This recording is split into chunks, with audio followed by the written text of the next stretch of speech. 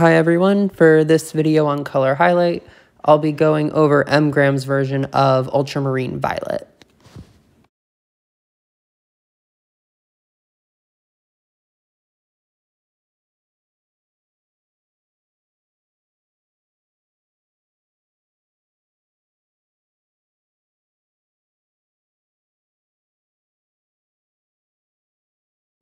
The Ultramarine Violet that I'm using is made with PB15, which is the original Ultramarine Violet pigment, and PB29, which is Ultramarine Blue. And from its appearance, it is a very bluish color. I would say it is a blue and not a violet, and it looks really close to the additive primary color blue. And one thing to note is that this type of blue is also available in Schmincke's line and Winsor Newton's, but Winsor Newton doesn't indicate the PB29 in theirs.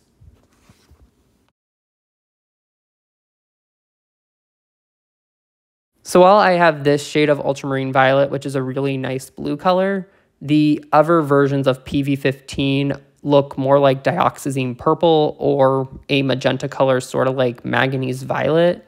And those are made by heating up Ultramarine Blue with a specific pigment, depending on if you want the violet shade or the magenta leaning shade.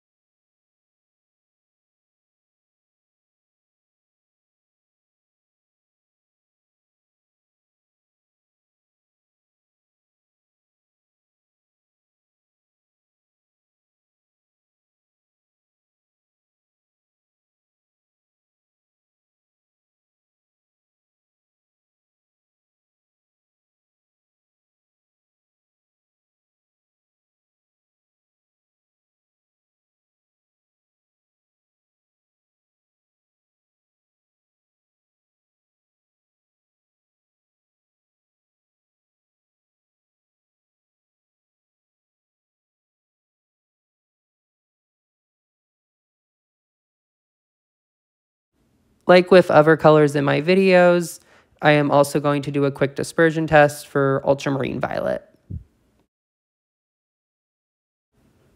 So when I put the paint on the paper, it doesn't disperse too far out, even when I add a decent amount of paint to it.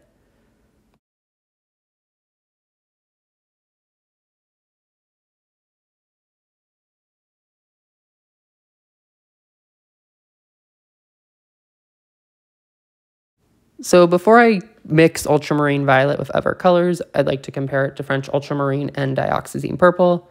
And compared to the French Ultramarine, the Ultramarine Violet is more purple leaning or closer to additive primary blue, and also it is less saturated.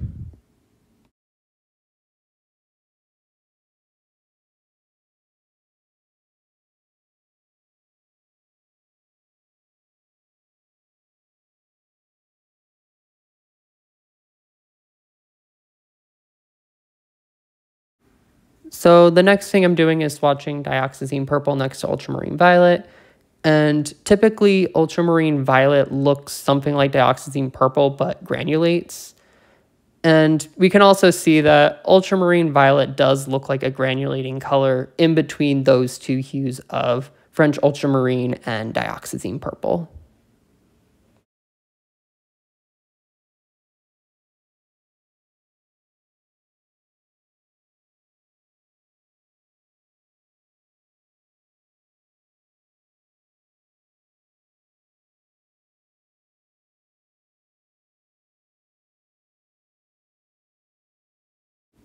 So the next thing I'll do is mix my Ultramarine Violet with 6 different colors: Lemon Yellow, Quinacridone Red Light, Potter's Pink, Quinacridone Magenta, Cobalt Teal, and Ivory Black.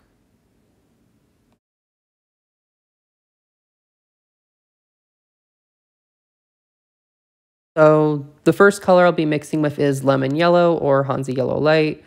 And as this shade of Ultramarine Violet is close to the additive primary color blue, it should be close to complementary to Lemon Yellow, as the additive blue and yellow are complementary to each other. And as I mix these colors together, I start with a bluish gray, and then I get these really neutralized olives, and eventually I get a color close to black, So I would recommend this color if you want to neutralize your yellows.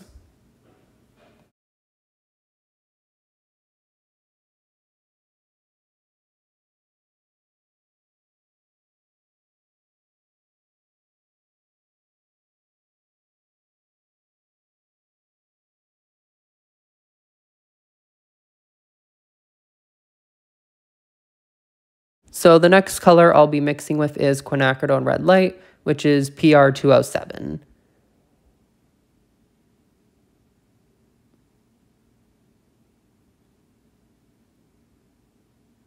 And when I mix these two colors together, we get these nice muted purple and magenta tones. And this is because Quinacridone Red Light is close to red on the color wheel, and red doesn't reflect much blue light, giving us these nice muted purple and magenta tones. So the next color I'll be mixing with is one of my favorites, more specifically Potter's Pink.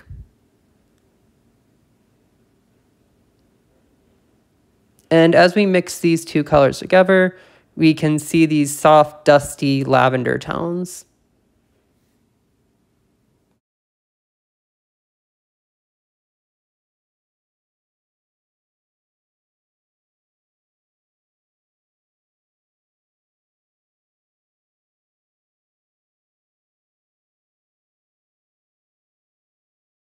The next color I'll be mixing with is Quinacridone Magenta, which is one of the two commonly used magentas in a CMY triad.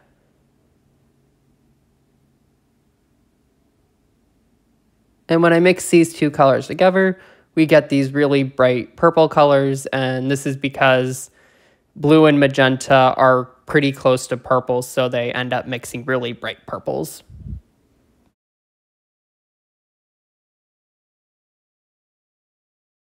The next color I'll be mixing with is Cobalt Teal, or PB28. And from the mixtures that we see, we get these nice, soft, granulating, delicate blue hues.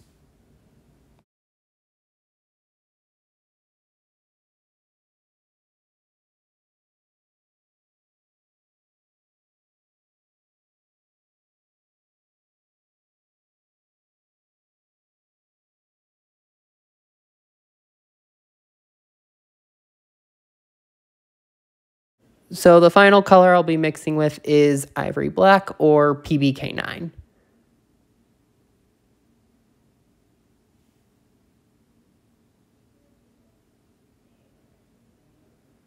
And when I mix these two colors together, we get these really nice, deep, dark indigo colors, I would say.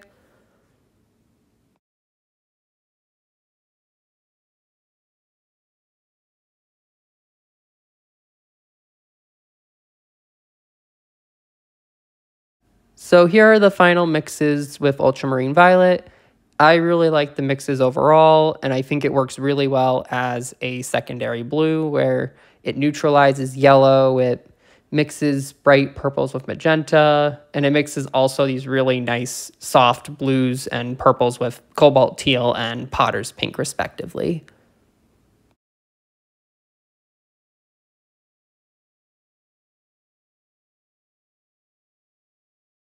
So overall, I really like Mgram's version of Ultramarine Violet. It has a really nice blue hue, and it also neutralizes yellows pretty well, which is something that's really hard to find for most paint brands. And one more thing I'd like to do before I finish off is to let you know in the description below, I have a link to my Etsy shop where you can buy different digital prints. And I hope you found this video helpful, and I am curious to hear what your opinions are on this shade of Ultramarine Violet.